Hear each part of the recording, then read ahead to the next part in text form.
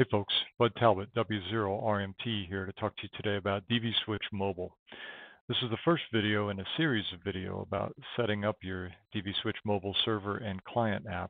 And in this particular video, we're just going to go over an introduction and preparations you need to begin the setup. So first of all, what is DVSwitch Mobile?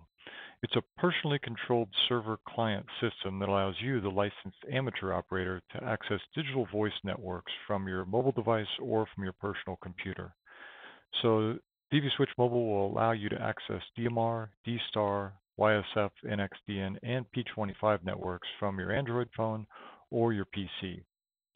Sort of a diagram, a high-level diagram of what this system looks like is the following. You set up the DVSwitch Mobile server on a Raspberry Pi computer that's connected to your local network via your modem and to the internet. And then you access that server from your mobile device using the Android app or from your Mac, Linux, or Windows computer using the Puck app, either on that same local network or even if you're on the internet in a remote location. So let's talk about what you would need to get together if you want to set up your own DVSwitch Mobile system. You're going to need a Raspberry Pi single board computer.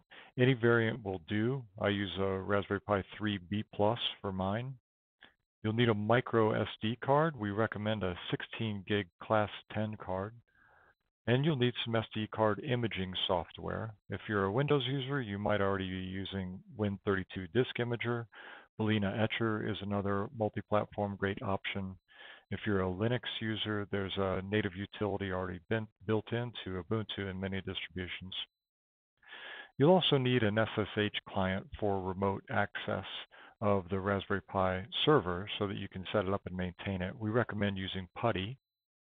And obviously you'll need local internet access for your Raspberry Pi. That can either be via an Ethernet connection to your switch or via Wi-Fi. And then optional but highly recommended is having an external hardware vocoder like the Northwest Digital Thumb DV.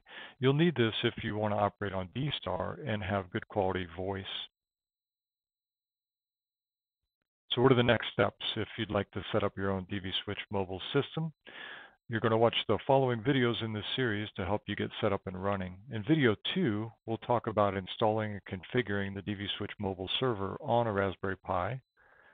In video 3, we'll talk about installing and configuring the DVSwitch Mobile client app on your Android device. Then in video 4, we'll go over some advanced configuration of the DVSwitch Mobile server and of the app.